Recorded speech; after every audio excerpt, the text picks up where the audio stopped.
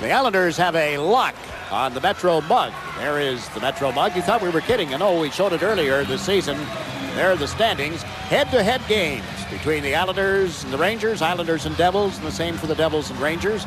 And there are the standings, meaning that the Islanders have 16 points, going for 18, and would finish ahead of the Rangers and the Devils in head-to-head. The MetroMug has quite a history. Yes, it does, Jigs. That goes to the obviously to the team here in the metropolitan area, and it was created by the booster clubs of the respective teams, and it has a lot of significance for the fans. Obviously, that's what it's all about.